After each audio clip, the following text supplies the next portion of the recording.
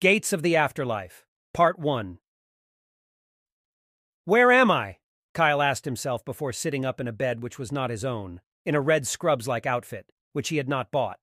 The sheets he had just removed from his warm body were as white as the clouds.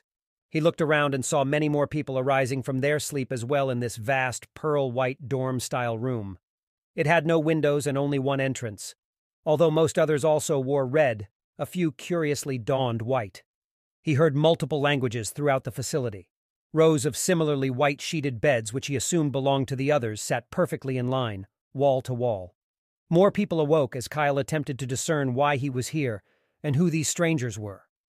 Others also arose from their slumber, while a few were already speaking in groups, presumably trying to figure out the same thing Kyle was. Although he knew no one, he saw a few people that actually looked related. When he went to approach what looked like a mother and daughter, Kyle realized they didn't even speak English and seemed as confused about the whole ordeal as he was. Lowering his head, he walked back and sat on his bed. Men, women, and children of all shapes, sizes, and colors looked around in the quest for information. The last thing he remembered was having to work late the day before, not getting home, not how he got home, not anything more than just having to work. Did he get in an accident and suffer a concussion on the way back yesterday, and was in some new hospital he hadn't heard about? At least it was what seemed like yesterday. But now he was unsure. Kyle stared at the doorway, hoping his daughter or at least someone he knew would appear at any moment. Next to his bed was a boy just getting up from what seemed like a great sleep. He turned to the boy and asked, "Hey, buddy, which hospital is this? My memory's not as good as it used to be." "I don't know," he replied and wiped his eyes. "I was in class and then I woke up here. I probably had another asthma attack." Kyle grunted, scratching his head and looking up at the ceiling. Squinting his eyes, he saw what appeared to be white cloud-like gas hovering above. In fact, it was so dense that he couldn't even see the ceiling. Passing the eyes of the other patients, which scanned his every movement, he walked to the entrance, which no one seemed to be using for some reason. The closer Kyle got, the more he realized that he couldn't actually see through it. It was like a thick haze covered the entire doorway, blurring what lay beyond. He reached his hand out and tried to push through with the full weight of his body. Now he understood that no one else tried to go through it because it was impenetrable. Cool tech, Kyle thought, halfway frustrated and half impressed by the enigma. After the initial admiration, he threw his hands up and yelled, "Hey! Who's in there? I need to let my family know where I am!" Still, there was no response as the others around him maintained their tight-lipped and wide-eyed faces. After a few more attempts at entering, he looked back and asked whoever would listen, "What the hell is going on?" A man with a drawl and not nearly as many lines on his face as Kyle approached and answered, "That's what we're trying to figure out." He extended his hand, introducing himself as Trent. "Nice to meet you," he continued. "I'm a police officer in Miller County." "Miller County?" Kyle asked. "I'm not too familiar with that area and I'm a real estate agent. Is that out east? We live in Orange." "Well, not too sure where Orange is, but Miller's a little east of the Ozarks." "The Ozarks? Missouri?" The two men looked at each other as their foreheads crinkled and spaces between their eyelids grew thinner. "I don't understand," Kyle replied.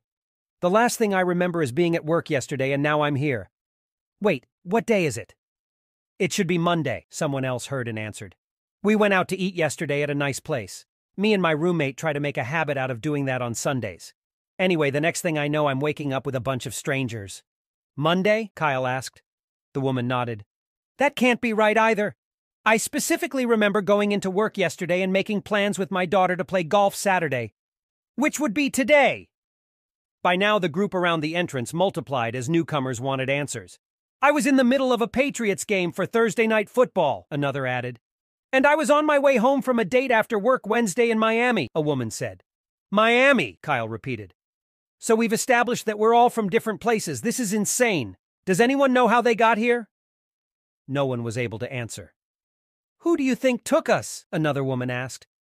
"Don't know, but I plan to find out," Trent replied while continuing to take stock of the room. "Last thing I remember is having an hour left to go on my shift and getting a call for a drunk." "Where the hell are we?" someone asked. "Well, at least we know we won't be here long," Trent replied. "How do you know that?" Kyle asked. "Look at the place. There isn't anything. No restrooms or even water fountains. Just beds." "So we were only meant to sleep here," Kyle agreed. They all began going around the room looking for an exit until hearing a commotion toward the entrance. "It's open!" someone yelled as the crowd rushed through. Someone knocked Kyle over before he could do the same. His 56-year-old Bones picked himself back up before continuing to follow. Finally making it through, they now found themselves in another room twice the size of the one they left, filled with pearl-white seats just large enough for a person. Even more, names were engraved in blue on the back of each one. This auditorium, like the room before, was windowless, but there was yet another entrance, the same size as the last on the opposite side of the room. And just the same, no one could see or get through it. Some people even found their own names on the chairs. Soon, everyone, including Kyle, found theirs before sitting and waiting in them. As Kyle sat, trying to remember what happened, Trent came over. "I think we need to get out of here. Looks like we might have been kidnapped," he said. A woman accompanied him. She was a brunette, the commanding type with piercing green eyes, accentuated by the red clothing. "Who would want to do that?" Kyle asked, arising from his seat. "That's what I intend to find out." "Oh, this is Rachel." "Hi, I work with intelligence," she said, shaking hands with Kyle. "More people should," he replied. Rachel gave no reaction, a slight blow to his ego. "So what do you think this is?" Kyle asked. "It's probably an international human trafficking ring. The problem is we have to figure out why we were selected," she answered. Kyle put his hands on his hips. "I'm pretty successful. Sounds like the two of you have got well-paying jobs. Could it have anything to do with that? Maybe they want money?" "Astute observation, but I spoke with a few people and don't think that's the case. I just met two brothers who are Uber drivers, so there goes that theory," she continued. The three searched for an exit in vain until noticing a commotion at the unexplored entrance. Smoke from the doorway billowed into the large room as the haze cleared, revealing a tall, middle-aged woman dressed in a long, dark purple gown. She walked in, almost gliding, and up the stairs to the stage before standing behind the podium and looking down on the crowd as they readied themselves to listen. At first, Kyle, Trent, Rachel, and most of the others stood with their arms folded waiting for answers, yet the woman continued to only observe their movements, her eyes piercing through the soles of their focus. "Where the hell are we?" someone screamed. "I'm suing every goddamn person that runs this place," another followed. The uproar increased as others demanded to be released. Without warning, she raised her hand, silencing the crowd. "You will be released," she calmly stated. Now they were all ears as their mouths remained open. Kyle began to make his way to the front. Reaching close enough where he could touch her feet, he raised his hand and asked, "Miss, where are we?" She looked toward him and then back to the crowd before smiling and said, "You are all dead. And this is your judgment." The occupants panicked, knocking each other over, some trying to get through the doorway, others looking for alternate escape routes, and the remainder trying to rush the stage. She again lifted her hand with such speed it drew Kyle's attention, although he struggled to maintain his balance from the bodies that went in multiple directions around him. What seemed like a strong gust of wind quickly pushed everyone back, causing a deep, deafening shrill in their ears. The dazed group regained their balance and finally arose from their sprawled positions on the floor and across the chairs. They looked up at the woman who now began to levitate above the floor. As Kyle arose, he began to remember. Flashback. For the third time, Kyle looked down at his watch. It was cold and he was ready to go home. The last people always take the longest, he thought. 6:15, we ran into traffic. He read the new text. They were supposed to be there at 6. Kyle didn't bother responding. Finally, at about 6:20, just as he pulled his phone out again to tell them that he was leaving, a car pulled into the driveway. It was a Camry that looked like it had been in more than a few wrecks and was nearly the same age as Kyle.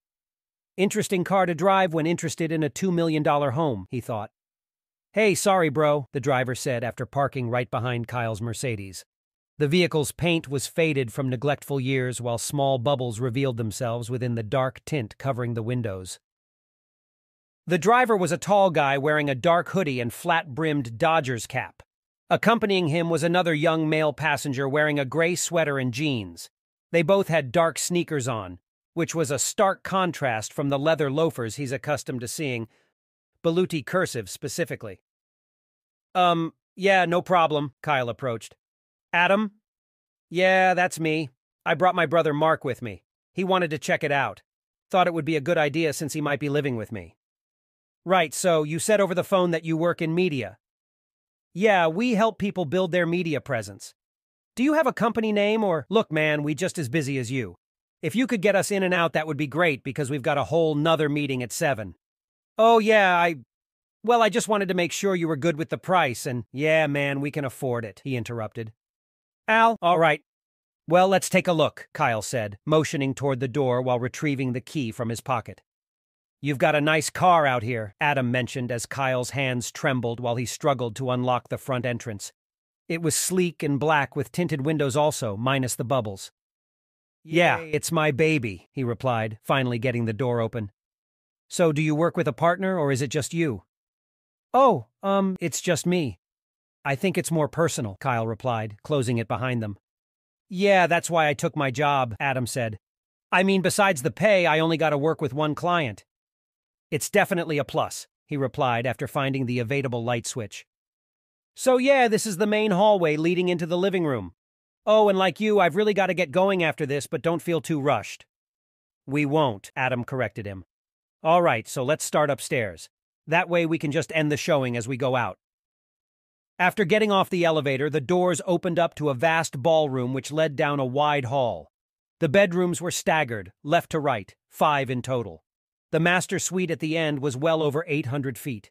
On the edge was a balcony portraying a view of the city skyline showing every skyscraper located downtown and the lights to illuminate the night sky above. Speaking of the balcony, it overlooked the pool and jacuzzi located below in the backyard. After completing the upstairs viewing, they were now at the end of the hall looking down a spiral staircase. Adam's brother looked at him and said under his breath, "Damn, an elevator and stairs?" But Kyle overheard him. Seems a little pretentious, yes, Kyle began. But the previous owner's wife had an accident which left her immobile, which is why they put both access ways in.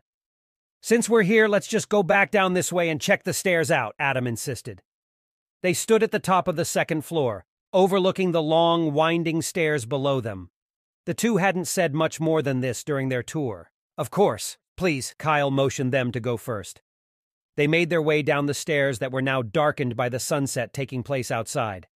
Excuse me, he said, pushing past his potential clients to hurry to the light switch located at the bottom. Kyle stumbled at the end, having to hold himself up. He turned on the lights for the two who would no doubt need it before looking back and seeing that they were already down. He approached and said, "So that was the upstairs. What do you think so far?" Adam turned toward him as his brother continued to stroll around. Touching every item, Kyle began doubting they could afford in sight and responded, "Pretty cool spot." Right, anyway, so here's the kitchen. If you guys want to follow me, Kyle gestured. The two traded glances before accompanying him. It was the biggest kitchen they had seen, though they wouldn't let Kyle know this. It had a huge island in the middle that looked as long as 2 twin-sized beds put together, and as wide, too. So, what do you think? Kyle asked. Adam was slow to answer, taking time to more completely observe his surroundings. I like the island, although it's more like a peninsula. We grew up with a smaller egg-shaped type. Then this is a huge upgrade. It was recently converted into a U-shape. Yeah, fiancé'll like this one. She'll probably want to add a full overlay to those, Adam mentioned, pointing to the cabinets behind them. Oh, you have a fiancé? Sounds fantastic. This place is an excellent choice for new couples. And your brother will be living with you as well? He asked, looking at Mark. It's certainly big enough for— It's even bigger down here, Mark interrupted after passing the dining room as he stared at the pool through the glass door. Oh, I'll get that for you, Kyle rushed over, unlocking the entrance. The 3 men walked out, soft green grass under their shoes into a backyard that seemed better suited to house a small sports tournament rather than be attached to someone's home. Kyle hit the lights near the doorway, illuminating the area. LED lights ran along the Olympic-sized pool as well as the jacuzzi, which was the size of a normal residence's pool. Mark circled the bodies of water, taking in all of his brother's possible future belongings. Adam and Kyle continued to discuss the home as they walked through the garden, placed there by the previous owner's daughter. So what do you think? Kyle asked after they exited the garden and walked back toward the doors. Adam took a deep breath, looked around, smiled and said, I love it, much to Kyle's chagrin. Oh, what's the security system like? It's on the other side of the house and really is state-of-the-art, technology-wise. May I see it? Adam interrupted. Sure. Where's your brother? Oh, he's probably still checking the place out on his own. He'll find us. Kyle knew the protocol. Never let a client, and especially the guest of a client, out of sight. But since they were nearing the end, he knew they would be done soon, so it didn't matter anyway. They reached the security hut tucked off in a corner of the yard, which was attached to the overall system. After Kyle turned on the system, Adam saw that this 12 by 12-foot room was equipped with cameras showing the entire home and both yards, including hundreds of feet beyond the driveway. So what do you think? Kyle asked, escorting his potential client out and back toward the home. I think it's a great opportunity. Just have one more place to check out tomorrow and then I'll make my decision. When the two men reached the back door after noticing, Kyle asked, Where's your brother? Oh, he's already back in the car. He texted me that he likes it too. Okay, well let's head out and any more questions you have for me. Don't hesitate to reach out and— Boom! Kyle's head began to throb as he fell in the backyard. Trying to see through his blurry vision, which now had a red tint overlapping, all he could make out was a figure or two towering above. He heard what sounded like running water faucet as the lights around him dimmed before quickly fading to black. Part 2. The mysterious woman began to speak, saying, Hear ye all, the few of you in white have lived your lives in such a way that you have been accepted into heaven. As you can see, the vast majority of you are in red, which, as you could have expected, means that you have been condemned to hell.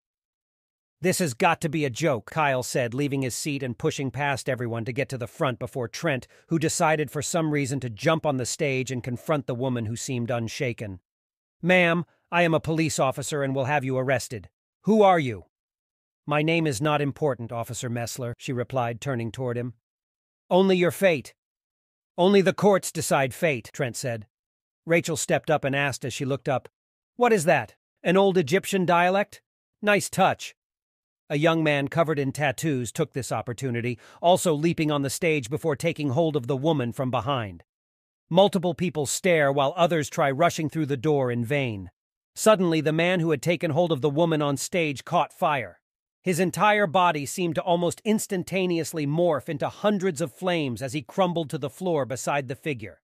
Somehow, although she was directly next to him, not a hair on her body was scorched, nor were her clothes any worse for the wear as she began levitating feet above the floor. That's murder, someone yelled.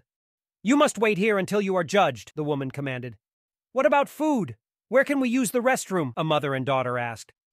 We have no use for restrooms in the afterlife, and what you call food only serve as pleasures in this world, she said as she walked directly through the crowd past Kyle and out the entrance. The occupants looked around in horror and astonishment. Is this real? Someone asked. She's levitating, another mentioned. Maybe it's some kind of new technology similar to the door, Trent said. Rachel turned and asked, But what about the Burning Man? That sure didn't look like special effects, hence the burning flesh. I don't think this is a joke, Kyle said. I'm not sure about being dead, but I sure know that I was attacked last night, or whenever that was. Trent scratched his head before putting his hand to his chin. I'll be damned. It's starting to come back a little. The others leaned in. Well, I for sure remember pulling over a pickup right late. As a matter of fact, the guy was drinking. Anything else? Kyle asked. Nope. That's about all I can remember. Wait a minute, Rachel said. I know what happened to me. The group looked at her all at once. I was really tired after a long shift since I had to put in extra overtime on a DEA stakeout in New Mexico I helped to oversee. Well, I was supposed to help oversee. Anyway, I remember falling asleep on the road for what I thought was just a second before some speedster clipped me from the back. That's all I remember, but it suggests that whatever happened after is the reason I'm here. The reason we're all here, Kyle said. Wait a minute, Trent said, pushing through the crowd as Kyle and Rachel looked at each other with squinted eyes. Wait a fucking minute! Finally reaching his destination, Trent grabs a skinny young black man by the arm.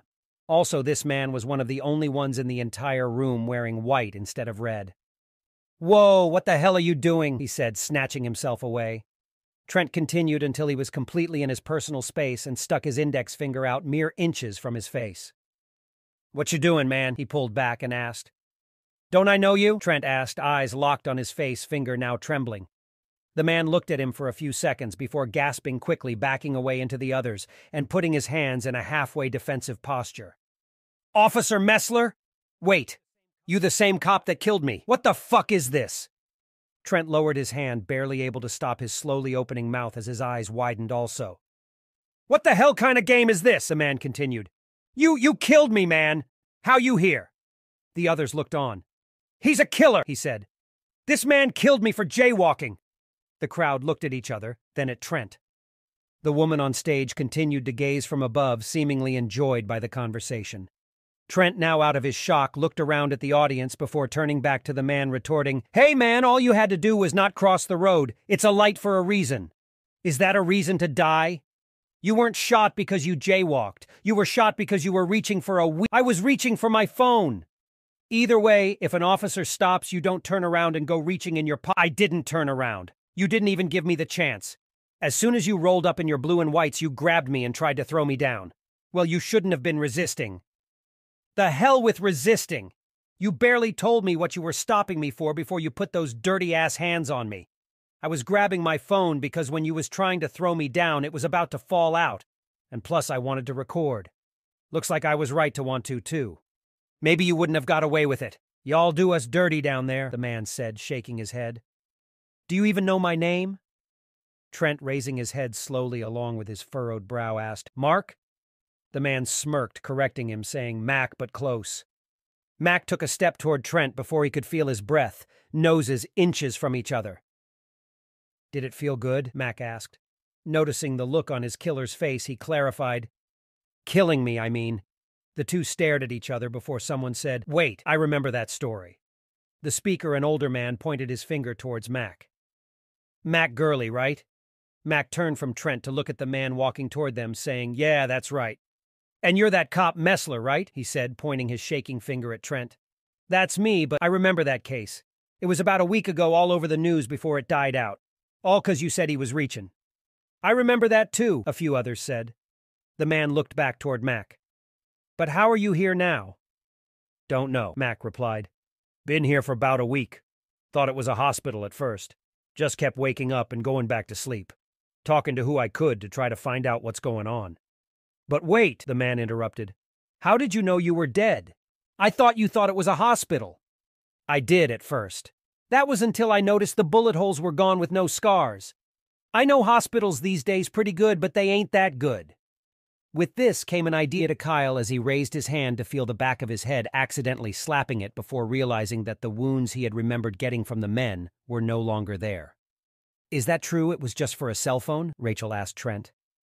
He slowly turned his bowed head to look back at her as he bit his lip, but before he could respond, they noticed the man in a dark brown robe silently entering. Not walking, but more like floating, he glided past the others who nearly fell trying to get out of his way. Approaching the stage, the air itself seemed to lift him up, and next to the woman who stood in front of the podium. Before anyone could react, he pointed at a man about midway in the thick crowd.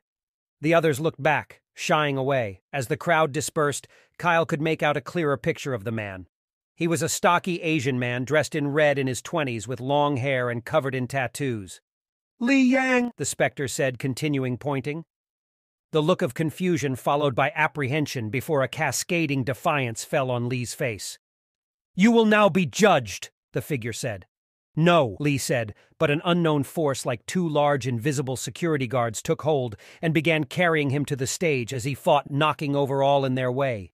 They continue to carry Li out the entrance to the shock of the others, wondering if they will be next. Some even got on their knees to pray. Others sat down, hands on their heads, while still more paced the room, muttering to themselves. Someone took stock of the room and noticed that the Reds outnumbered those dressed in white at least 60-1. The groups began to discuss amongst themselves why they had been dressed differently. Kyle, too, noticed the difference not only in color but overall appearance as well. The ones like him dressed in red seemed a little more nervous or maybe edgy than their counterparts. When he counted, there were only 12 whites to the hundreds like himself. Besides Mac, the majority were either very old people or very young, including the asthmatic boy he spoke with earlier. He could only assume what most expected to be the case. If this was truly their final judgment, those in white were heaven-bound, and the ones in red like him had a different destination. This created an immediate rift within the facility as the few whites grouped together to tell their stories. A wrinkled man barely able to walk died of a heart attack only an hour after the passing of his wife of 70 years. A teacher in her 50s died from a school shooting after going back to rescue more children only to meet the gunman at the doorway. A 63-year-old doctor at a children's hospital passed away from cancer while continuing to volunteer in between chemo sessions. These were just a few of the stories from those in white. Reds, on the other hand, were left in either solitude or to complain amongst themselves. Most wouldn't admit to all, if any, transgressions on their parts, which was a stark contrast to the whites, who, although had uplifting stories, still told of what they feared might send them to hell. Whether it be stealing from a store when they were young or running a light on the way to work so as to not be late. Kyle knew some reasons why he might look like an oversized Ruby, although like most he was unwilling to share with strangers. Trent sat alone facing the wall while Rachel continued to question the others, attempting to gain situational understanding, which she was sure to be a criminal operation. As the people continued to wonder what they had done to be dressed in red, trying to justify any wrongdoings, the rift between the colors grew wider. Still, the figure continued to come in, only to whisk away its next victim. Then, as Trent sat in the corner, it returned. Except this time its finger now pointed at him. Trent noticed others around looking, so he turned toward the entrance, only to see the ghastly figure. Without much protesting, he got up and walked over, following it through the doorway as Kyle and Rachel watched on in horror. Immediately, Rachel came over. "I can't believe what I just saw," she said. "Yeah, to be honest, I was still slightly skeptical of what they said, but now seeing it happen to one of us changes things," he replied. They continued to discuss the dilemma, but it wasn't long until that same figure pointed her out. Rachel wasn't so willing to acquiesce to their demands and fought tooth and nail, swinging at the mysterious forces lifting her away into the abyss and unknown, all the while screaming, "Let me go! Do you know who I am? When the director finds out about this, he'll bring you all down!" This continued to no avail as she was thrust back while the others looked on. The whole scene made Kyle even more nervous than he was before as he sat back in his chair, dropped his head in his hands, and began to tear up.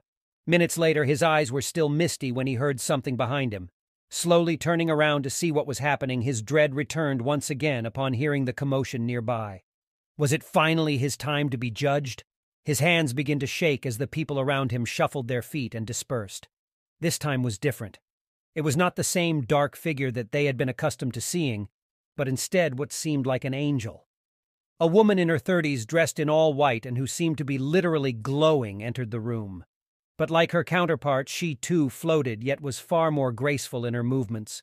Unlike him, however, she did not point, but instead continued toward the others. They watched, hands on their faces, wondering what her next move would be. She finally arrived at a man now familiar to all those in the room. This man was wearing white. At first, he put up his hands to create space between him and this beautiful, radiating woman. She continued to smile and slowly lifted her hands toward him. "Come," she said. "He is waiting." This seemed to calm Mac more than anything he had ever experienced as a smile on his face formed, beginning to match her own. He took hold of her hand before she turned around and led him back out the exit. Once they were gone, everyone erupted in conversation, wondering now more fervently than ever what they had done to deserve wearing red. They eyed the whites menacingly, but their counterparts, however, were happier now than they had ever been as they rejoiced amongst themselves, and some even out in the open. It wasn't long before Kyle was summoned. By then, he had already somewhat accepted that this was indeed real. Like Trent, he did not fight the figure, but fear gripped every ounce of his being. They approached the entrance and then through. Kyle immediately saw two sets of stairs. One was going up and the other down. They moved like escalators, but far more advanced. They continued to walk past the stairs to another entrance at the end of the room. As they did, Kyle looked to see the stairs going up and heard what sounded like singing and beautiful music coming from the top. He continued to try to get a peek, but was blinded by the brightness above. They passed the stairs going down, and Kyle grew warm. He couldn't help but hear what sounded like blood-curdling screams coming from below as a red glow of light illuminated the bottom. Despite his attire, they passed this stairwell also until reaching another doorway. The figure said nothing, only gesturing to Kyle to go in. Unable to protest, he entered what seemed to be a small waiting room and sat down immediately, noticing two other occupants. It was a mother and daughter, but there was something strange. The daughter wore white, but the mother was in red. "But, Mommy," the daughter asked, "why do you have red on?" The mother glanced at Kyle before quickly averting her eyes back and responded, "I don't know, honey, but it's going to be all right," and hugged the adolescent. Unable to hold back tears, she began to cry, which led the daughter to do the same. Trying to ignore the whole ordeal, Kyle looked down at his hands, and for the first time since he had been there, he hadn't felt so bad about his own situation. Moments later, the same glowing woman from before entered. The mother and daughter began crying even more despite the smiling face in front of them. Like before, she reached her hand towards the child in white. The young girl noticed, but turned away, holding on even tighter as she grasped her mother's arm. Seeing that the mother was also unwilling to let go, the woman lightly placed her hand on the girl's shoulder. Almost immediately, she felt better, relieved in a sense, and wiped her eyes, saying, "It'll be okay, Mom. I'm going to a better place," she continued before taking hold of her mother's hands and standing the both of them up. "No," the mother pleaded. "Please, is there any way?" she asked, looking toward the woman, but was given no response. "It'll be okay," her daughter said. Then for the first time she spoke. "Say goodbye to your daughter," she replied. "She will be happy." They looked at each other one last time and embraced tighter than they ever had before.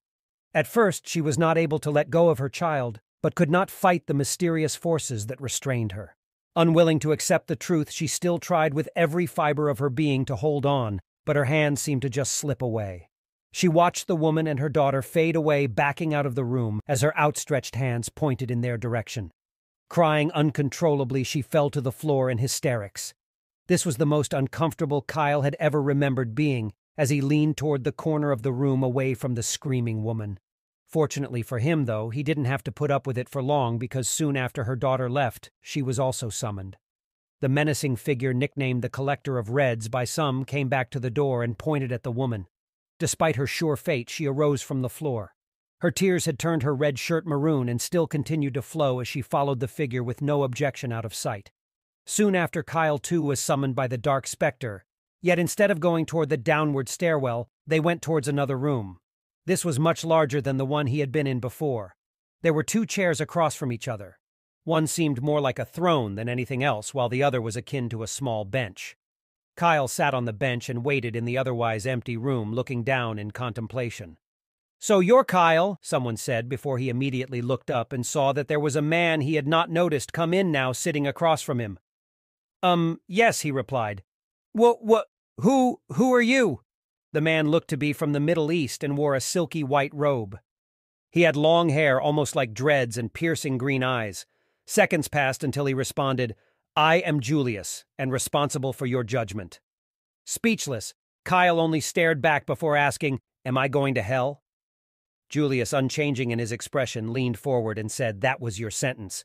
This is your judgment." Part 3. Kyle looked at the man across from him as his eyes grew wide. "This has got to be a joke. What the hell did I do to deserve this? I'm a good person. I never— Ah, yes. Death seems to negatively affect the memory. Allow me to assist you," Julius said, reaching toward Kyle and touching his forehead. Instantly, Kyle and Julius stood in a room adorned with a few plant vases set side by side on a window's ledge. This room felt familiar to Kyle, giving him a sense of some relief. Aligning one wall were 2 bookshelves filled with academia, and in the middle of the room was a large desk with a desktop on one edge facing an older gentleman in a suit. Across from him was Kyle's former self. Kyle furrowed his eyebrows, looking to Julius, but before he could utter a word. "So, Mr. Doler, sorry to call you from work, but I couldn't get a hold of your wife, Deborah," Principal Jacob said. "I needed to inform you that your daughter, Tara, has not been performing at our school well at all." "Excuse me?" Kyle asked. "Yes, well, it's mainly due to her skipping classes. We've notified you by mail more than once. Deborah hasn't told me anything about this. Well, sadly, due to her grades, your daughter will not graduate." No, there must be something I can do. Night classes, extra homework, tutoring. Please, I'm sure we can figure this out." Principal Jacob stared at Kyle and sighed. "Wait!" Kyle yelled, bringing his head up and pulling his hand from his chin. "Don't you want to get the funding for a swim team for that son of yours, I imagine?" Jacob straightened his posture, slowly drawing back and away. "Let's say, for example, I'd be willing to donate $40,000 to that and whatever else the school may need, including the debate team upgrade. Could we make something happen? Jacobs took a few breaths and looked down before looking back up again and nodding, avoiding eye contact with Kyle. Kyle extended his right arm, looking directly into Jacobs' eyes while he continued to look away, but still shook hands. Within hours, $40,000 was in the private school's account, and an official diploma was mailed to the Doler home with a note attached politely, asking them not to attend the graduation. Just as instantly as they arrived, Kyle and Julius were back at the table, sitting across from each other. "Surely now you do not believe in your complete innocence," Julius said. "I was just doing what any father would do for his child. She has so much potential, and not graduating on time would have completely thrown everything off. Besides, it was for a good cause. God is a father who gave his son so that you may even have a chance at judgment, while you hide your own daughter's inadequacies, lessening the value of a diploma and taking away from the children that worked harder than her while she was off lollygagging with a 22-year-old boyfriend you didn't know existed." Seconds passed before Kyle could say anything, as thoughts raced through his mind, and just before he opened his mouth, they were in another place, and like the other, was also familiar to Kyle. "This is my first job," Kyle said. "Oh, and that was my boss, Mark. Mark Bloom," he continued, pointing to a short, wide man grabbing a cup of coffee, turning around and walking into an office that read, "Mark Bloom," in big, bold letters on the door. "Humble beginnings," Julius mentioned, as the two began to walk around the small main office. "Yeah, well, I was just starting out." They rounded a corner and saw a middle-aged, balding man standing over someone else at a computer. After continuing to approach, Kyle said, "Wait, that's my old co-worker, Harold Fuller. Nicest guy ever. Seemed stressed, though." "With good reason to be," Julius said. "He had a pregnant wife and a 4-year-old. The two continued to approach, and Kyle realized it was he that was seated while Harold hovered above. "So this is the clientele database. Mark just hired me a week before you, so I'm still getting the hang of everything as well," Harold said, using his mouse to teach the up-and-coming prospect. "Go ahead and take a lunch break and be back at 1 to go over the rest. Then maybe we can get out into the field." "Wow, this is a lot," Kyle responded. "I just got my license and all of a sudden I'm here." "Well, it's a small office since Mr. Bloom's just starting out, so don't expect too much too soon. We don't have that many potential clients yet. I just moved my family out here from Vermont because our place closed down and this was the only job offer I could find. I've got faith, though." Harold and Kyle began to grow hazy and dissipate until they were no more as the room grew darker, turning noon to evening. Now Julius and Kyle still stood in the office, but it was another time, another day, weeks later. The door to the restroom opened and Kyle walked out, headed toward his desk and grabbed his laptop and keys. After walking to the front and locking the door, he walked back toward the exit where his car was parked. Another disappointing day, he thought. Still, the company hadn't got any clients, and the market in general was on a downturn. At least it was Friday. He was eager to go home and have a glass of wine. Just as he turned the doorknob, he heard a knock at the entrance. Curious, he turned around, approached, and opened the door. It was a couple in their 30s who had just moved out from New York. Both were lawyers, Suzanne and Tom Sizemore. Yes, I'm sorry we're closed. May I help you?" Kyle asked. "Oh, we didn't know," Tom said, looking around. "We were on your website a week ago before moving and spoke to someone named Harold, who told us to swing by when we moved," Suzanne interjected. "He gave me his personal number, but I lost my phone during the move." "I know. Bad day," she continued, noticing Kyle's concern. "We've rented out a place, but we're really looking for a place in the area, and I remember finding you guys first," Tom said. I just got off, and Harold's not here for personal reasons, but, I think I could probably help you," Kyle said. "Come on in," he ended, opening the door and letting them in. He closed the door and waved in the direction of his desk, saying, "Let's have a seat over there and take a look at some of your options." As the three continued, it was as time began to slow, and before Kyle knew it, his former self and the Sizemores stopped completely in motion. Julius looked over to Kyle and said, "Stealing clients is the same as stealing money or anything else. You are taking something that doesn't belong to you." "Harold wasn't even there," Kyle snapped back. "If I left a second earlier, I wouldn't even have heard them knocking. Yet you had the opportunity to give them his number. Instead, you gave yourself the opportunity." "He wasn't at work that day because his wife was ill."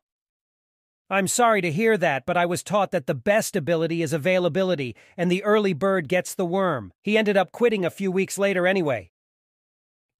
He didn't quit. He was fired. Kyle looked at Julius with his mouth barely open. Bloom fired him because he wasn't producing as much as his trainee, you. The Sizemores were very wealthy, as you well know. After closing on the huge deal with them, they introduced you to many of their new friends and clients, leading to your very own practice. Harold moved his family back to Vermont, unable to afford rent here. Luckily, he found another job, but he endured a divorce before it came to fruition. Had you not taken his client, he would have been more than willing to share some of his new clients afterward, but instead you stole what was his. After a few moments, Kyle replied, "It's a capitalist society, and opportunity shouldn't be wasted. I'm sorry to hear that he got fired, but ascension based on deceit is undeserved," Julius interrupted.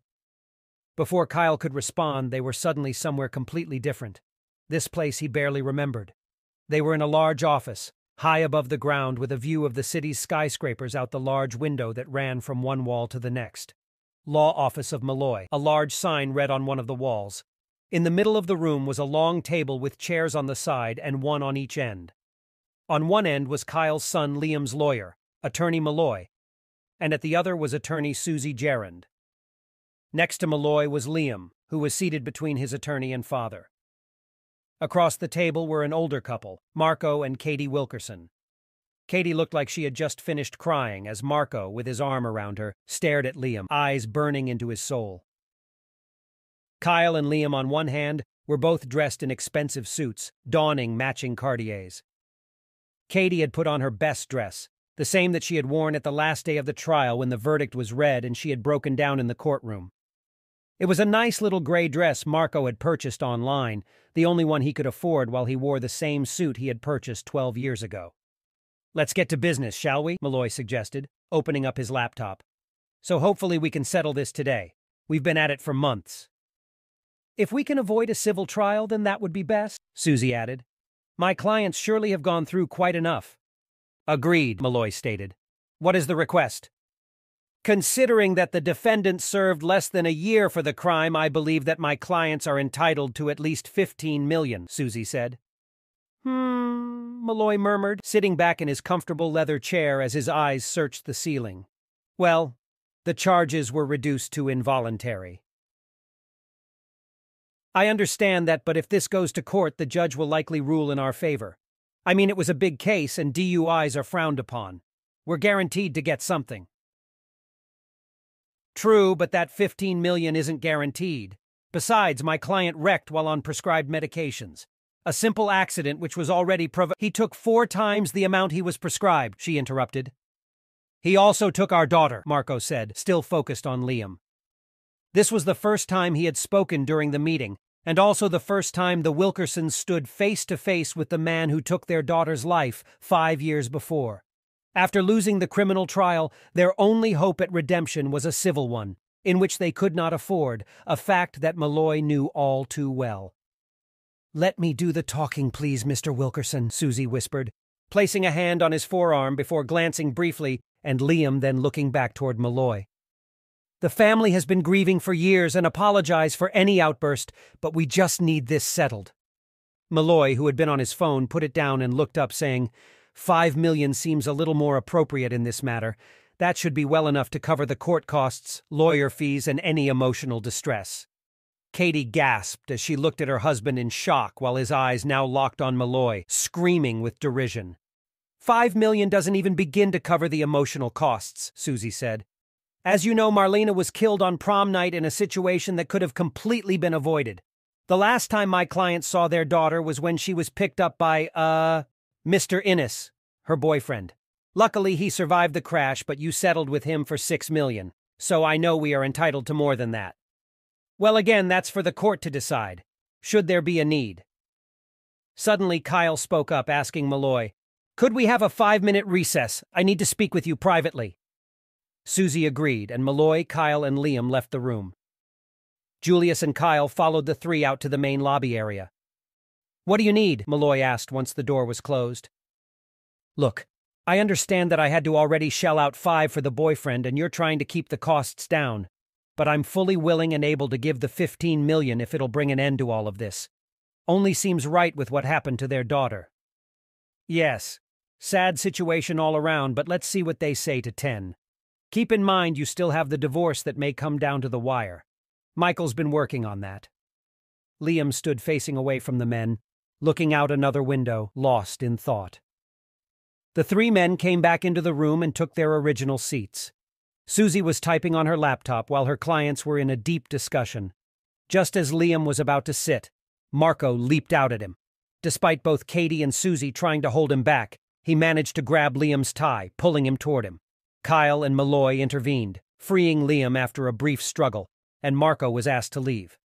Once it was confirmed that he left the building, the meeting continued. Not very civil, Kyle mentioned, sitting back down. No, not at all, Malloy added. Let it be known that he is not authorized to re-enter the facility, and if there are any more outbursts, he said, looking at Katie, whose tears had made it from her eyes and were now resting on her chin, then the meeting will be conducted by attorneys only. Understood, Susie said, holding on to Katie's hand. All right. After speaking with my client, we are willing to ignore the assault charge just incurred by Mr. Wilkerson and boost our offer up to 10 million to satisfy the case. The two women whispered to each other a few moments before Susie looked back toward Malloy, saying, 13. 10, Malloy repeated. And if that's unacceptable, then we will have to hash it out in court, which could take another 5 years. After taking a deep breath and looking down, Susie looked back up to her client and whispered. Katie ran her fingers through her long black and gray hair, squeezing her head between her hands before looking back to her attorney and nodding. Deal, Susie said, looking back toward Malloy as Kyle audibly exhaled while his son remained unattached. The two attorneys shook hands before Susie and Katie left, leaving the three men at the table. Worked out well enough, Malloy said, looking at his laptop and nodding his head.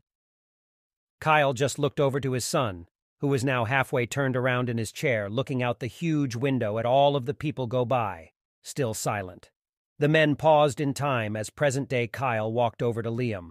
Kyle continued to glance between him and the window, wondering what his son was looking at before landing his eyes on Liam's face, taken aback by his eyes which seemed to be nearly overflowing with fluid as a set of tears rolled down his face inch by inch. What's wrong? Was he crying? Liam turned to ask Julius. I don't understand. We won the case. Julius walked up to the two, looking at Kyle and asked, But what did you lose? Kyle squinted his eyes as his mouth barely opened, devoid of words before looking back toward his son, then down and away. But before he could answer, everything turned hazy, and again, they were back in the small room sitting across from each other. Kyle looked around as his breathing increased, saying, Wait, take me back. I want to see my son again. Please, I haven't seen him in years. The past is behind us for a reason, Julius answered. You must focus on the present. The family your son affected wanted to see their daughter as well. I made it right. The victims were compensated. No good would have come of Liam going to jail. Besides, a conviction like that may have hindered his future, Kyle yelled, now standing. Or it may have saved it, Julius said, still seated. I don't understand. This isn't fair. Everything you've showed me, I've had a good reason for. Good is what humans call the actions they believe are right when they aren't looking for God's guidance. And what of your love for gambling and strong drink? I was looking for a release with the gambling. There was so much going on in my life. I was stressed out and going through a divorce. Besides, I had the money anyway. There never was a man who found true lasting peace by looking outwardly. When you weren't drinking and gambling, you worshipped money. As much time as you had spent at your office, it seems you also love work more than your own creator. How am I supposed to love someone I don't even know ever existed? Continuing to choose evil for lack of fear of consequence is no excuse, Julius said, now standing. You had every opportunity to believe in something, yet you chose only yourself. This isn't due to any lack of evidence, but simply because most humans find it too difficult. Had you at least tried to believe in something other than the reliance of your own understanding, you would have found a gravel road leading to gold. Instead, you chose a road paved with gold leading to the furnace. Everyone makes mistakes. There is a difference between a mistake and a conscious decision, Julius said, walking up to Kyle, who walked backward until feeling the wall behind him. For these reasons, Julius continued, I hereby sentence you to an eternity in hell for your sins of lust, gluttony, greed, envy, and pride, among many others. Part 4. Kyle stands there for several moments as Julius walks back to his chair and sits down. Several more moments pass before Kyle, looking toward the wall, looks back to Julius and says, "Please, so is this the end?" Julius looked away and then back at him as a smile began to form on the right edge of his lips, saying, "No, I've peered into your soul and found that it can be redeemed." "What? What does that mean?" Kyle asked, a smile beginning to form on his face as he approached. "This means you will be sent to trial and if found guilty, sent to hell. But first there are still requirements to be approved of trial." Kyle, not looking at his seat, grabbed his chair and sat back down. "You must go to the Netherrealm." "What's the Netherrealm?" "It's a place for lost souls, looking to complete the same tasks you must." "What do I need to do?" "You must find someone from your past who you've wronged to forgive you. Also, you will have to forgive someone else who has wronged you. Before you ask, it can't be the same person." Kyle lowered his hand and closed his mouth before opening again and asking, "But what if I don't find anyone?" "If you do not complete the necessary tasks within 75 years, you will be sent to hell straight away." "But how do I find the—" Kyle was thrown into a whirlwind, spiraling as he became dizzy in a sea of black, blue, and purple. Everything became dark and then black as he began to fall, suspended in space. What seemed to him like hours passed before everything was still. It was an overcast day when he awoke alongside a dirt road leading to a gloomy forest the size of the city he lived in. He was clear-headed with no injury. Kyle sat up, looking around and saw there were many more roads, miles and miles away, all leading to the forest. Kyle stood, got on the road and began walking toward the forest. There were no animals in this dark forest but people in abundance. None he knew, but like him, were all dressed in red.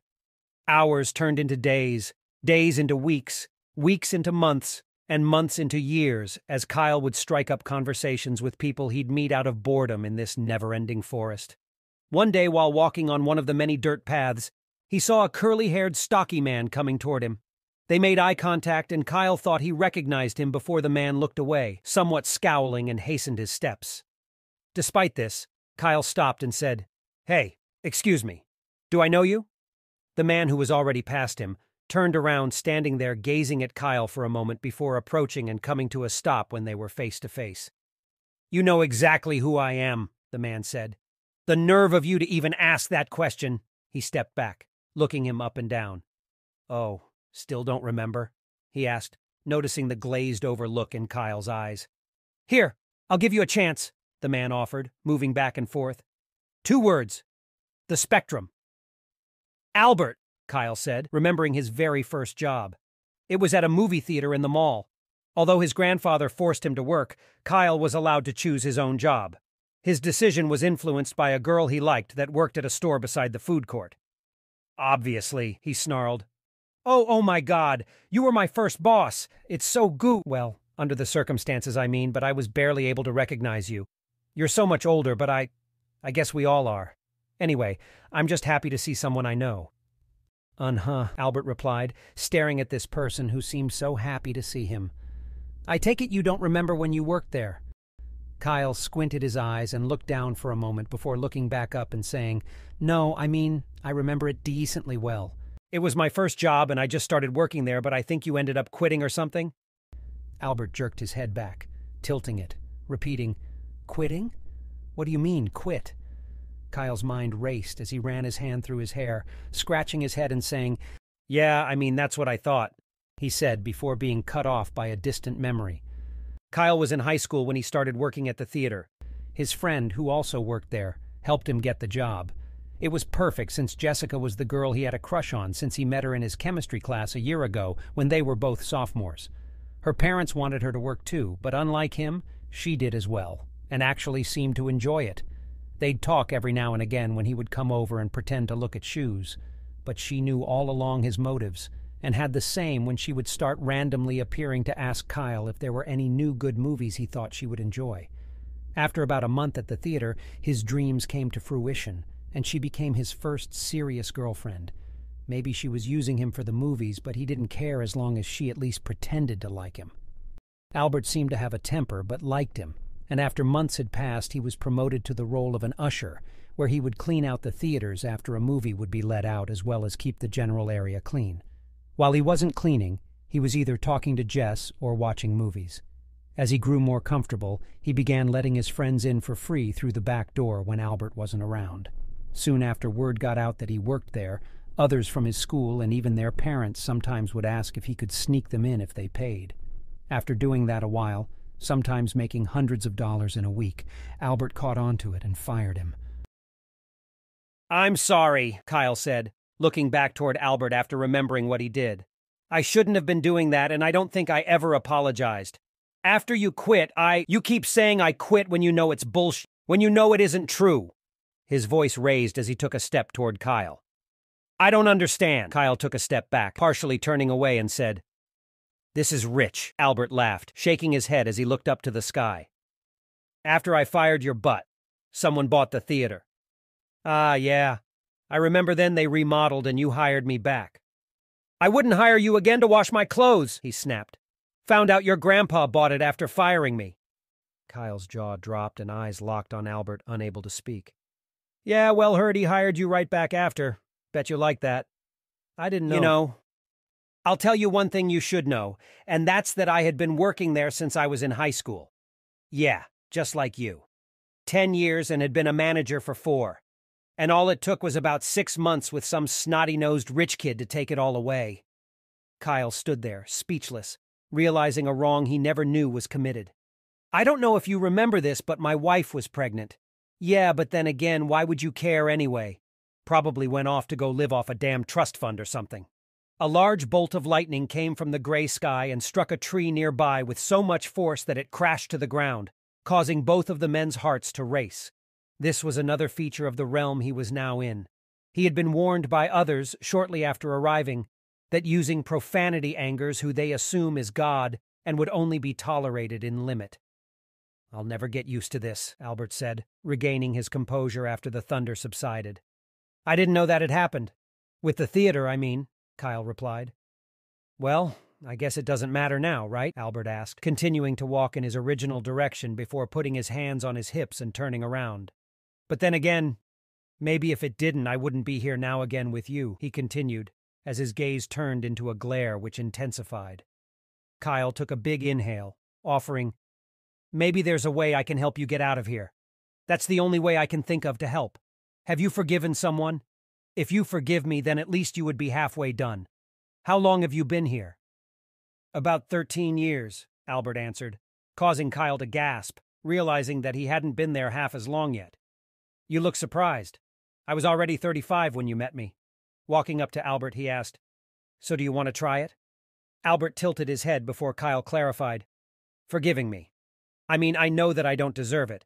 But if it helps you, and you haven't yet, then maybe you can get out of here." The two men looked at each other before Albert looked at the sky for a moment. Looking down and locking eyes with Kyle, he said, "All right, I forgive you." The two remained peering into each other's pupils for seconds until Albert looked up once again.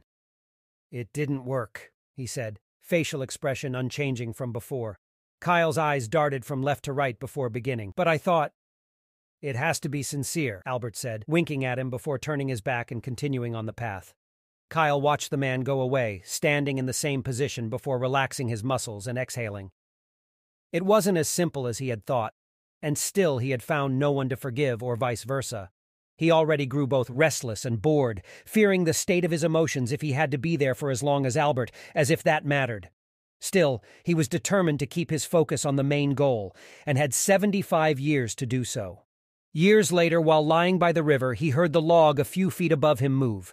Curious, he lifted his head to see someone had just sat down to take a rest. Not having seen anyone for days, he walked over to the man, an older man, a man he recognized, a man he loved, a man he adored. The man had the same expression on his face as the two stare at each other until his grandfather gets up and hugs him, and they embrace like they haven't seen each other in years. Because they hadn't. Alan was a wealthy and ruthless business investor. When Kyle's parents, their daughter Zoe and son-in-law Luca, died when he was 2, Alan and his wife Odessa took him in. Alan always resented Kyle's father for the happy-go-lucky lifestyle he led and his daughter's attraction to it. What he resented the most is he believed the same lifestyle led to her death. Luca, her Italian painter, had taken her on a trip back home and asked Alan and Odessa if they could watch him for 2 weeks. One day while visiting, the young couple decided to ski in the Alps. After no one had heard from them, a search was launched. And for months, Alan believed Luca had killed Zoe, and his family was hiding him. He spent thousands on investigators to find what he believed the truth until their bodies were found 6 months later and 15 feet apart.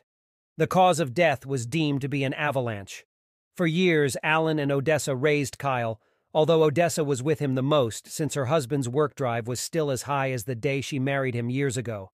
Still, Alan loved his grandson, secretly wanting a boy all along, even though he had doted over his late daughter. Kyle grew to look up to his grandfather. People knew their family everywhere they went and were treated as town celebrities. Kyle was spoiled and went to the absolute best schools, owning a car that was nicer than most adults by age 15. Despite this, Alan still didn't want to possibly exacerbate the trait of what he deemed his father's laziness. In the case, it may be hereditary. To lessen this possibility, although he paid for his time at Stanford, left little financial support after. Still, Kyle visited often, and since his grandfather was well known even outside of the city, had little trouble finding work. Alan died years after Odessa, a few years after Liam was born. "How?" the men ask, releasing their embrace. Alan takes a seat back on the log, and Kyle follows suit beside him. "I still can't believe it's you," Alan said, smiling. "It's good to see you, Grandpa." "So what in the heck happened? Why are you here?" "One of my potential clients wanted more than a house tour." "Oh, that's just awful. I hope Deborah is all right. And Liam. But he should be older now. Still, that's terrible. You know I mentioned that you should carry that gun I bought for your 23rd birthday." "Grandpa, I haven't touched that thing since we moved." "How is my great-grandson and Deborah?" They were fine. I mean, Deborah and I divorced about a year back, and Liam, he's going through his own issues." "I'm sure he'll work it out. That boy always seemed bright." "He was only 5 when you passed." "That's right, but I could always tell. Same way I could with you." Kyle smiled. "I always knew you would make it. Sorry to hear about you and Deborah, though. You know your Nana Odessa liked her." "No, it's fine. It was mostly my fault anyway." "Yeah, I imagined. Otherwise, why else would you be here?" Alan joked. "I meant to tell you that I saw your old boss. You know the one that worked at the movie theater?" "Yes, I saw him too," Kyle said, looking down. "Just as mean as ever. No wonder he's here. Heard he died of a heart attack. That wasn't a surprise either." "What'd he say to you?" Alan asked. "He basically told me that he hated me. He told me about what you did to him after I got fired also." Alan turned away, looking off into the forest, and said, "I certainly have made my share of mistakes. Luckily, your Odessa was praying for me. She's already up there from what Julius said." "You met Julius too?" "Of course. Apparently he handles everyone. Asked him about some other relatives too. They weren't so lucky," Alan said, looking back at him. "But yes, I guess all of those times she would go to church and pray for me helped. Well, that and all the money we gave away. It's not like you were all that bad, Grandpa. You taught me everything I know. I don't even think I ever saw you really do anything worth going to hell over." "I thought the same thing, unfortunately," Alan said, standing up as he picked up a handful of small rocks before throwing and skipping it against a nearby pond's surface. They would occasionally do this in the pond behind the mansion Kyle grew up in. Kyle joined him, throwing the small, oval granite piece, bouncing it 6 times, nearly clearing the water. "You always had an arm," Alan smiled. "Yeah, but I ended up wanting to do something corporate. A little more practical." "Practical," Alan said, skipping the rocks even harder at the water. "Do you remember your 9th birthday?" he asked, not taking his eyes off of the pond. "No, what happened?" He finally looked at him and asked. "Johnny?" Kyle stared blankly. "Don't remember him? Johnny Bainesfall?" "Oh, my best friend," he exclaimed as mounds of memories rushed to his head. "Well, up until high school when he went to the other district." "Right. You don't remember what happened on your 9th birthday?" "No, Grandpa, I'm drawing a blank." "Team Badgers? He was the catcher and they needed a pitcher, but I had never played before, so I couldn't do it." "Why? Did they have a game on my birthday and I couldn't go or something?" Alan dropped the rocks he was holding, looking at Kyle, while he did the same. Johnny asked if you wanted to be on the team with him. He was your best friend because he was one of your only friends. Even though he wasn't even middle class, I allowed the friendship because I thought it would be good for you. Maybe help your diversity communication. Oh, I remember. Right, he asked me to be on the team, and I tried out and made the team, but the first game was on my birthday. I think that's why I wasn't able to make it. You weren't able to make it because I didn't let you. I never was the biggest fan of sports, but your father loved baseball. I hadn't found out that you tried out until after you made the team. To me, learning business was far more important than learning sports. Taxes, Kyle blurted. I remember you made me learn how to do my taxes. You made me write an essay on it and everything. Yes, on your birthday. I wanted you to learn how to do taxes. If you remember, I asked you a week before, but I forgot. I forgot because I made the team. Right. You were so excited and I felt terrible, but thought that this was more important. Odessa didn't speak to me for a week. I remember you cried like a baby that night after turning in your paper. Could barely read it because of the tears, he said as his eyes too began to water. But it was more important for me, Grandpa, he said, walking up and grabbing his arm. It taught me to keep my promises. It taught me discipline. And most importantly, it taught me taxes. Kyle smiled. Nothing would have ever came of me playing baseball anyway, you know that. I wasn't near good enough, and it's not about how good you were, he interrupted. It's about allowing you to be a child, to have fun, to live, enjoy life, enjoy your birthdays and chase your dreams, not being overconsumed with an adult world years away. Odessa was right, he said, turning his back and lowering his head. Kyle rushed to comfort the weeping man, getting in front of him and saying, Grandpa, you did the best you could. You got me everything I wanted and took care of all of my needs. That trust fund you set up helped my family set up a life. The only thing was I had to work for it, which I was more than proud and happy to do. It gave me a strong work ethic and gave me something to aspire to. Aspirations can wait. I should have been there more. Yes, work took much of my time, but I didn't need to. I just wanted to because that's what I loved. All the while neglecting to show love to you. The gifts I bought you were mainly to make up for the time I neglected to raise you. Not about business, but about being a man, being in a relationship, having integrity. You want to know what I was doing when you were writing that essay on your birthday? Kyle tilted his head. I was golfing. The least I could have done was be there with you. I did a great disservice to you, son, and for that I am forever regretful.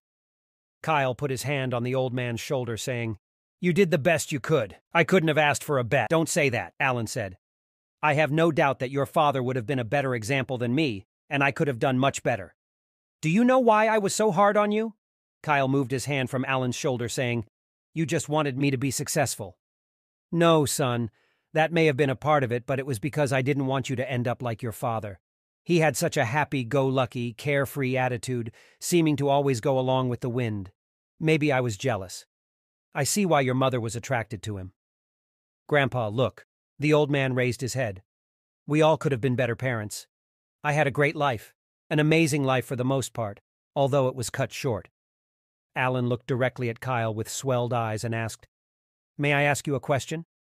Yes, anything, Grandpa. Alan angled his head downward again before taking Kyle by the arm and asking, Will you forgive me? Kyle took an inhale, putting his hand to his chest as his jaw widened. I didn't think I needed to. You did everything for me. If anything, I'm the disappointment. Alan took a step closer and said, You are no disappointment. I couldn't have asked for a better son, to which Kyle brought his hand to his forehead and begun to cry as well. Still, will you do this for me? Alan repeated. Kyle grabbed both of his hands and said, I forgive you, barely able to get the words out. Soon after that, a small, bright light appeared above that grew bigger by the second. The men looked up, but were nearly blinded, so had to turn away quickly. Thank you, Alan said, and the men embraced. Kyle was thrown back by the beam of light that now reached the earth encircling Alan. As he was getting back up, Alan looked up toward the sky and then back down at Kyle, saying, Wish me luck at court. Good luck. But before Kyle could get the words out, Alan was thrust into the beam of light and into the sky in what seemed like an instant. Kyle stood up and looked to the sky, realizing he was yet alone again, but with a silver lining. There was hope. He was thankful to have seen again and helped his grandfather, but was now eager to get back on his journey. Kyle continued to walk through the forest for many years, seeing others, but no more that he knew until one day. He had been there about 40 years, but had hope since already completing one half of his goal. It was night, but the stars dimly lit the area around as Kyle sat down to lean against a pine tree for some rest. Just as he was closing his eyes, he heard something. It sounded like sobbing. Although the person was far away, their cries still echoed through the woods. Kyle was used to cries in the night, but this seemed a little more familiar, and since it prohibited his slumber, decided to go check it out. He got up and walked toward the sounds, and as he walked they grew louder. He soon reached a small clearing where he found the origin. In the middle was a rock nearly the size of him. A man who was facing away was kneeling on the ground while he rested his upper torso on the rock, burying his face in the crevices as droplets of water hit the dirt around his knees. After satisfying his curiosity, Kyle turned away, beginning to walk back the direction he came until breaking a branch he stepped on. The man who had been crying stopped and looked back toward the noise. "Who is that? Do I know you?" the man asked, standing upright. "Oh, I'm sorry, man. I didn't mean to disturb. Was just passing through," Kyle replied, stepping into the starlight to show his face. After a while, the man began running toward him, glimpses of his face only visible for a second. Even still, long enough for Kyle to recognize him, as he too began to walk slowly forward. The impact was immense as the man collided with Kyle, missing his face by mere millimeters, causing them both to fall to the ground. Their tears together would have filled a pool as they sat up, as if they were wrestling for the stronger embrace. "Dad!" Liam screamed, still hugging Kyle as they stood. This went on for many minutes until Kyle drew back and said, "Liam." They both withdrew their embrace, still holding onto each other's arms. "Dad," he asked, "what happened?" Kyle explained how he died and everything that had been going on with the family since he left. Shortly after the settlement went in their favor, Liam had gone missing. Kyle and Deborah looked far and wide for their son, but couldn't come up with anything. Things went south between them, and divorce was filed soon after. "What happened with you?" Kyle asked. "After the settlement, I kind of went my own way." "What do you mean?" "I mean just that, Dad. I went my own way. I went the way the world was calling me. I went to what was comfortable." "What do you mean, what was comfortable?" "I mean something I knew, something I felt comfortable with, somewhere I felt I could relax." "You could have always come home, son," Kyle said, putting a hand on Liam's shoulder. "What home, Dad?" Liam yelled, pulling away. "You and Mom were arguing every second. That's when you were even there. There were nights I couldn't even sleep." "I'm sorry, son," Kyle said, taking a step closer. "Don't be," Liam said, snatching away. "You had years to be sorry. You and Mom. We never meant it to be like this, son. I didn't know you felt like that." "I know, Dad," Liam said, turning and walking away. Turning around, he said, "I didn't tell you a lot." "What happened?" Kyle repeated. "Why were you gone so long?" Liam turned around, saying, "I left because I didn't feel like I belonged." "What do you mean you didn't feel like you belonged? We made everything as easy as possible. Are you saying you weren't loved? Your mother and I loved you more than—" "I know you loved me, Dad. Don't get upset, please. I just had different needs that you couldn't meet. You didn't know how to meet. That doesn't mean weren't a good parent. That just means that I couldn't communicate to you the way I needed to." "I'm not upset, son. If anything, more confused than anything. What happened? Meaning, how did you get here?" Shortly after the settlement, Liam fell into a deep depression, resorting to alcohol and drugs. Spending a few months in LA and Vegas, he decided it was too close to home and moved to Thailand, where he changed his number. One night in Phuket, after a group orgy and another bender, Liam decided to take one too many pills, waking up in the same red outfit in the same room Kyle was introduced to after his passing. Kyle took a few steps back, stumbling before regaining his balance as his son watched on, approaching to assist, but Kyle managed to recompose. Grabbing the side of his head with both of his hands while running his fingers through the grayish follicles, he began to pace in circles. "What's wrong, Dad?" Liam asked. Kyle stopped pacing, bringing his hands back down to his sides. Standing sideways, he looked to the left toward Liam and said, "What's wrong? What do you mean, what's wrong? I just found out my son died and I wasn't there for him," he moaned. Liam walked up to his dad, saying, "But you're here for me now." Kyle couldn't control the avalanche of tears bombarding his eyelids before Liam, without warning, hugged him again. What seemed like minutes passed until the men stepped back, still partially holding the other. "Wait," Kyle said, as his eyes grew more intense and Liam leaned forward. Were you able to fulfill any of the tests?" "Tests?" "Yeah. Have you forgiven anyone or been forgiven? That's all you have to do to get out of here. I actually saw your great-grandfather years ago and we exchanged, and when I forgave him he ascended up with a light. I meant to tell you that I saw him." "Man," Liam said. "Papa Allen was here?" Kyle nodded his head. "I barely even remember him, but I do remember the Rolex he got me for my 5th birthday." "Ah, yes," Kyle perked up, saying. "Did you keep it?" Liam looked down and away before replying, "Nah, no, Dad. I didn't. I kind of ran into some trouble at the end and had to pawn it." "Sorry, Dad," he continued after seeing the look on his face. Kyle took a step closer, saying, "Son, there isn't a damn thing you need to be sorry to me for," followed by the sound of a strike of lightning nearby, accompanied by light thunder. The father-son duo looked up until it went back silent. "Thanks, Dad. Wish I could have seen Papa Allen. But no, a few years ago I forgave someone and saw the same thing. But they still had their other half to finish too. Maybe I could ask you to forgive me for leaving. Or maybe just getting in so much trouble in the first place. I really put you and Mom through a lot, and I recognize that." "No, son," Kyle interrupted. "Please don't. You were a kid." "I was a man, Dad. I just wish I had been better." "Don't we all, son? Don't we all?" he replied before saying, "Well, let's give it a shot," and took his son by the hands. The men looked into each other's eyes before Kyle says, "Here goes nothing. I forgive you." The two looked up and waited, but nothing appeared. There was no light, no beam, nothing. Liam chuckled, saying, "I guess it only works when you haven't already forgiven someone." "I guess so," Kyle responded, halfway regretting forgiving Alan so many years ago. "It's all right, Dad. I'll find my way," Liam said.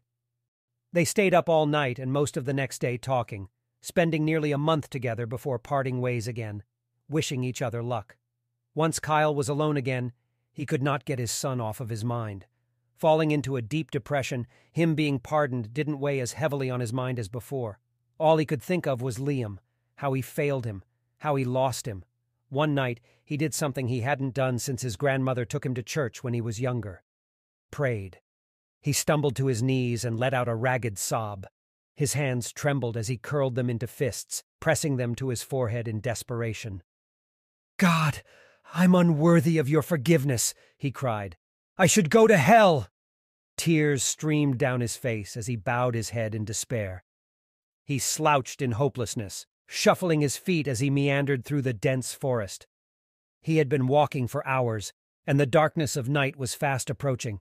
His mind full of regret from 7 long years ago, he barely noticed the woman walking towards him until she touched his arm gently and spoke his name.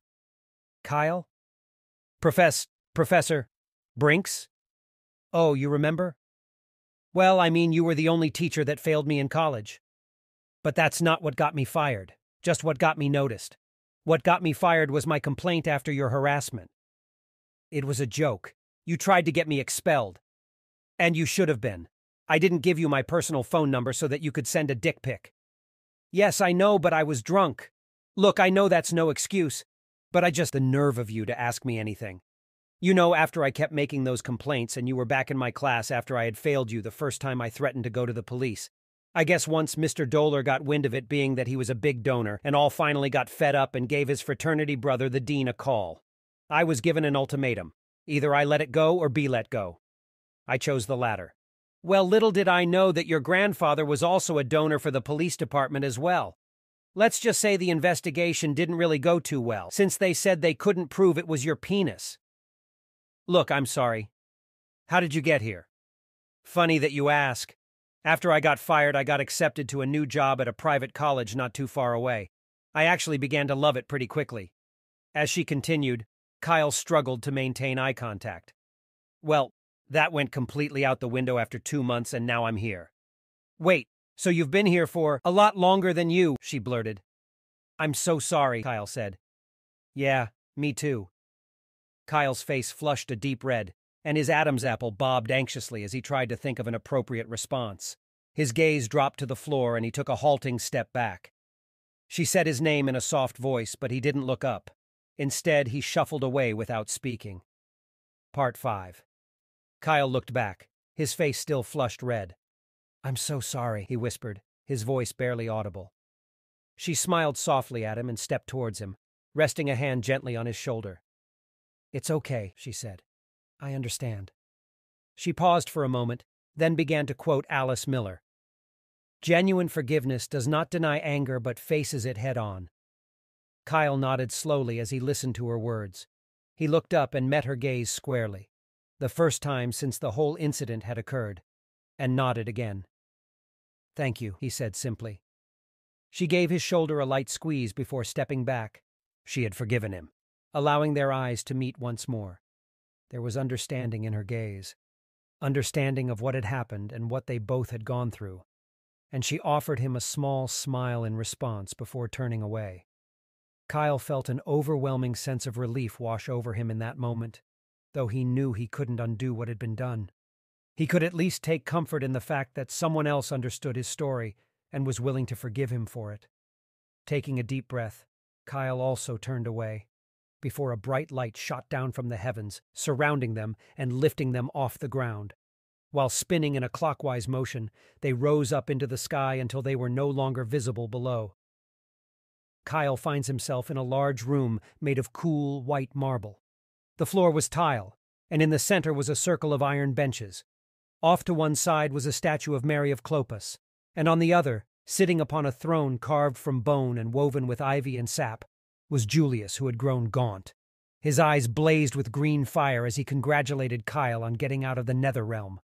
Kyle was taken aback by this new form, but happy that the wait was finally over. Julius looked down at Kyle, his face full of compassionate judgment.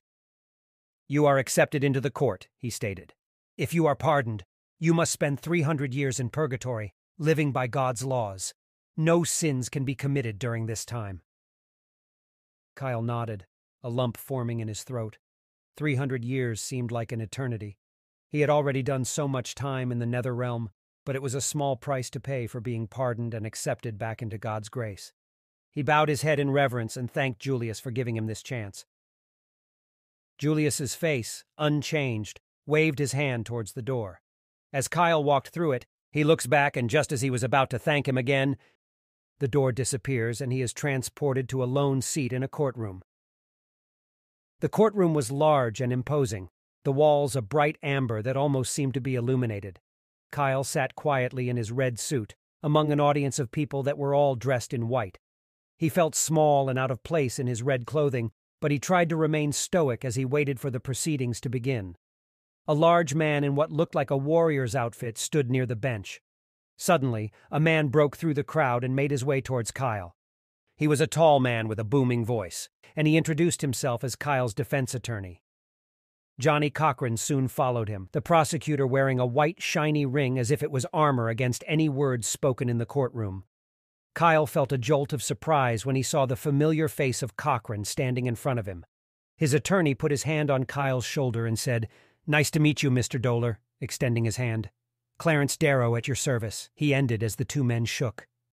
Kyle put his hand to his chest at a loss for words before Darrow then gestured to the large man at the bench. "That is Samson." Kyle jerked his head back toward Darrow. "Yes, from the Bible." To which Kyle just shook his head and looked up before Darrow continued. "Look, you have a good chance, Kyle, and it looks as if you may be forgiven." A spark of hope ignited in Kyle's chest, and for the first time in a long time, he allowed himself to feel optimism. Finally, the judge entered. Everyone stood up from their seats and silenced themselves as the man presented himself. It was Job, from the Bible, dressed in golden-colored garments. Job hit down his gavel with authority, and everyone took their places again. It was time for the trial to begin as the entire courtroom took their seats. "Kyle Doler," Job says, and both Kyle and Darrow stood up as well as Johnny Cochran. "You have committed multiple sins against God. What does he have to say for himself?" "We humbly request forgiveness," Darrow responded. "Mr. Doler has already completed the tasks required of him in purgatory." Job sat back in his seat, saying, "True, but there are still a few more matters that need to be addressed. Prosecutor Cochran, what have you say?" "Your Honor, this man should under no circumstances whatsoever be saved. Aside from all of the other things he's done, he's taken so much from others. Case in point, Cochran said. He waved his hand, and a shimmering portal opened up in the courtroom, hovering above their heads. The indistinct image within was another scene from Kyle's former life as the court watched silently. Kyle and Otto stepped out of the car inch by inch, craning their necks to look up at the dismal sight before them. The Sixes stood like a giant monolith, its once glorious marquee now faded, the gold leaf flaking away from the glass panels. Below, a dirt parking lot was littered with trash and marked with orange cones that were in danger of tipping over. Beyond the rusty chain-link fence, an expanse of empty land was dotted with piles of debris. As they surveyed their surroundings, Kyle could feel a sense of opportunity. Otto looked at Kyle, rubbing a hand over his bald head, worry lines creasing his forehead. "You think these folks'll give us a hard time about leaving?" he asked quietly. Kyle gave a low chuckle and tapped the briefcase full of checks and eviction notices that lay between them. "With as much cash as we're giving them? No, I doubt we'll have any problems. They don't know how much this is really worth. Besides, if we don't take it, the city will." Otto nodded, but the anxiety in his expression didn't dissipate. Cochran walks toward the portal as it changes to another scene. The portal now shows a happy black family having a barbecue in front of the apartment building. The crowd around them breaks out in applause. A mother, father, son, and daughter are standing behind the grill with metal spatulas in hand, each of them wearing chef's hats. Two boys run in circles around the patio table and jabber to one another in their excitement as they load burgers onto their plastic plates. A little girl claps her hands and giggles at each bite she takes of her ice cream cone. "Here is a family you displaced. One of them," Cochran said, pointing. 5 years after, the parents were split and the kids were already in the system. Kyle looked down. "What of their happiness?" Kyle had never felt more embarrassed. "Your Honor, it's a capitalist society," Darrow stated. "Everyone in here knows that's how America runs. How was Mr. Doler supposed to know that would happen? As far as I could tell, he thought he was just doing his job." "Ah, yes, his job," Cochran smirked and said. "Seems like his job isn't the only thing your representee was doing." Kyle looked up and saw Cochran had opened the portal again. This time, the scene showed Otto's wife, Regina. Otto had taken the day off, but Regina also worked at the real estate office with Kyle. She and Kyle were the only ones there that late night as they toiled over new prospects. Once they were done, they celebrated with a glass of wine at the same desk they had been working. "I don't know. It's just that he's so boring. I mean, come on," Regina said with a smirk. "I mean, Otto's a little bit older, so I understand," Kyle laughed. "Oh, how's Deborah doing?" "Man," Kyle exhaled. "Every time we want to go out and do something, we always end up arguing over the most minute things. I swear, Liam's been skipping school and it's stressing us both out." Regina lifted her glass of red wine, saying, "A toast, to de-stress." After the two had toasted, they continued drinking and talking for hours, not realizing the time. "Oh, I guess I gotta get going home," Kyle said. "Yeah, me too," Regina bemoaned. As the two arose, Regina somewhat struggled to get to her feet, causing Kyle to react and catch her. She looked up and smiled before the two locked eyes. He pulled her closer and she abruptly grabbed the back of his head and the two began to kiss. They laughed as they shucked off their clothing, two adults stifling giggles like naughty children peeling off layers of winter clothes until they could run naked through the streets of a busy city. One of his shoes disappeared under a corner of a desk, but he didn't care because all that mattered was her delicate touch against his skin. The scene in the portal then turned blurry, easing Kyle's newfound humiliation, but not much. Cochran then turned to the defendant with a scowl, saying, "You failed to realize that the pact of marriage is not only a promise between two humans, but of God as well. When you break that oath, you not only destroy a family, but also trust. How can your Creator believe you will be faithful to Him in eternity if you cannot even maintain the bond with your wife during your earthly life?" The famed Simpson lawyer then walked right in front of Kyle, looking him directly in the eye, and said, "If the shoe fits, you must get lit." After this was said and Cochran took his seat, it was now Darrow's turn. "Yes, marriage is a pact, Johnny," he began. "You should know that more than anyone," he said with a slight smile, causing Cochran to be embarrassed. "Besides, Mr. and Mrs. Doler were planning on getting a divorce to add a bit of context. Neither were happy, Your Honor, and these things happen, albeit unfortunate. Seeking happiness outside of God is a cause in vain," Job said. Darrow looked down at Kyle and then back up to Job, saying, "A man once said that lost causes are the only ones worth fighting for." A break was taken while the small panel of 12 individuals pondered the case. Kyle was astonished to find Gandhi and Thurgood Marshall included in the jury. Minutes later, Kyle is called back in the courtroom as his heart races, where he takes back his seat next to Darrow. The jury raised their heads to deliver the verdict. "We find him guilty." Gandhi spoke slowly and deliberately, his voice echoing through the packed courtroom like a bell tolling for the condemned.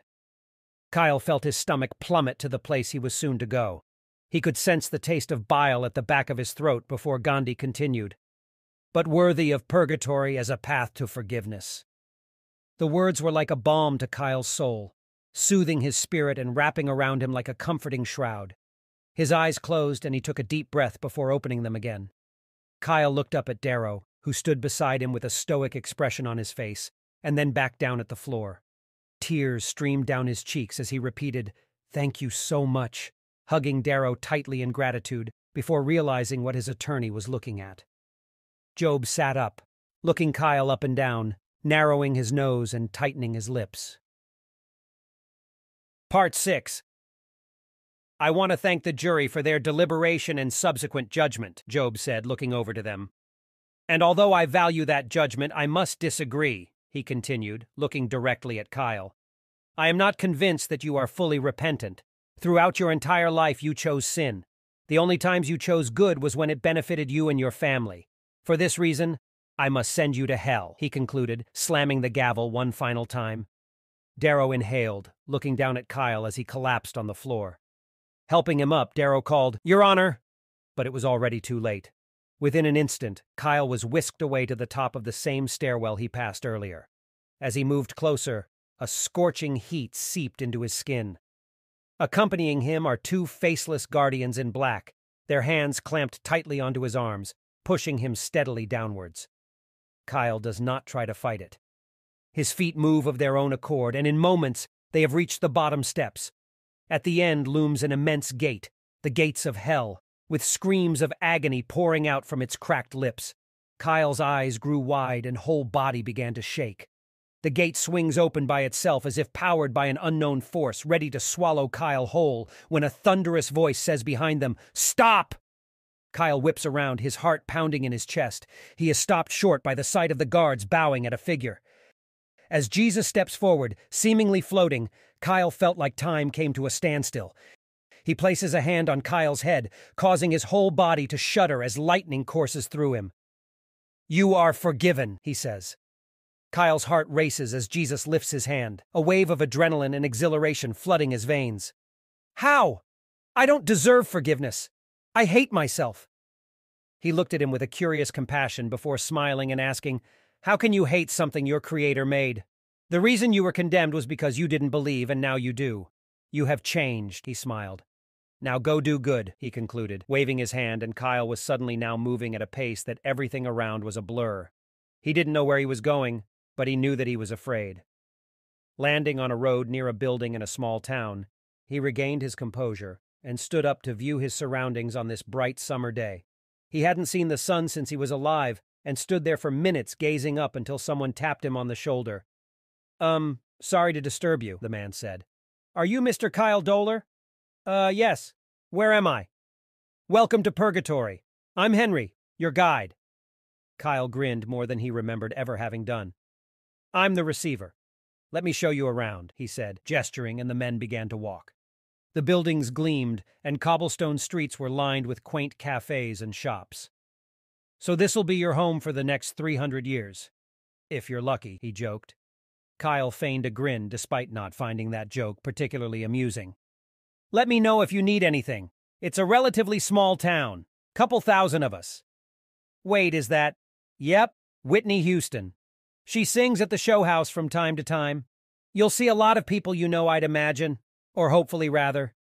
How long have you been here, if you don't mind me asking?" 289 years and counting," he said, puffing his chest out as they stopped in front of a small home. Something Kyle could have bought 20 of before. "This'll be where you're staying. It's a 2-bedroom and you'll have a roommate for now until we get some more people out of the solitary homes. If you need anything, I'm right up the street in the big green house. Kyle nodded, looking back toward the large emerald-colored mansion-like home. Anything else I should know? You'll pick up on it all. Just remember, one rule, do not sin. Any questions about that? There's a thick black book in there on your bed that'll answer everything, he smiled. Great, got it. I really appreciate it. Henry left and Kyle decided to do more exploring, where he learned that church wasn't just once a week, but every day, not to mention mandatory. After seeing Robin Williams and DMX having a conversation at a coffee shop, he decided it best not to interrupt, at least for now, and check out his new place. Kyle looked around the two-bedroom home. It was small but nice and tidy. The kitchen had a picturesque window overlooking the well-kept lawn, framed by potted plants interspersed with arranged wooden furniture for a comfortable place to lounge about outside. The house was built in a style that resembled more like an English cottage than a typical American home, which Kyle liked. It reminded him of quaint little places he had visited in Europe on vacations abroad. In the living area, there was a built-in bookshelf filled with hardcover copies of timeless classics. His roommate wasn't there and had the door closed. The inside smelled lighter and cleaner than Kyle expected. He hears someone at his front door and assumes that it must be his roommate. Kyle walks down to greet them, a smile plastered on his face. The man is faced away from Kyle as he closes the door behind him. Turning around, his roommate drops his bags, as shocked as Kyle is. Kyle stumbles back, nearly falling but catching himself on the wall. A mixture of both fear and anger encompasses him as he realizes that his new roommate is one of the same men that killed him. The end.